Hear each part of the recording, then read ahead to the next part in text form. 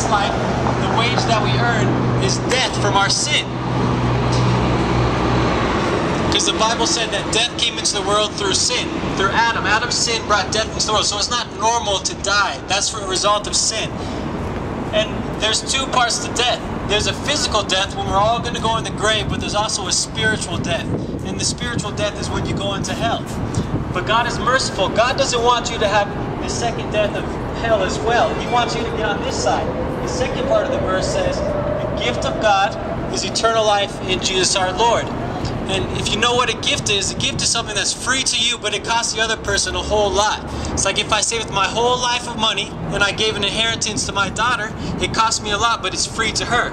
In this case, the gift is eternal life. So eternal life, eternity with God in heaven.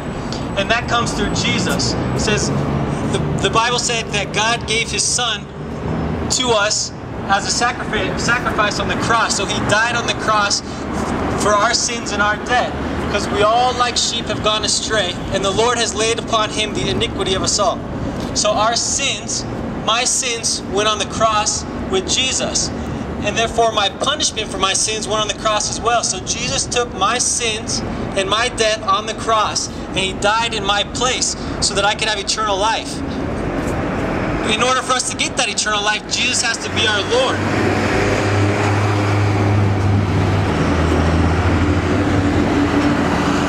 And Lord means master. So if Jesus is your master, you can have this eternal life as well. So if you accept Jesus as Lord, because Jesus said, why do you call me Lord, Lord, but you don't do what I say? So for Him to be your Lord, you have to do what He says. And we have the Bible to guide us for this. Jesus teaches us, God teaches us through the Bible what His Word is and how He can be our Lord.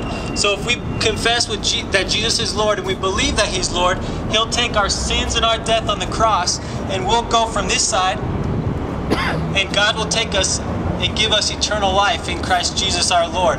That's why we have this invitation. And God invites you to come to Him, invites you to Christ, to confess that Jesus is Lord. So you don't have to be your Lord. God can be your Lord.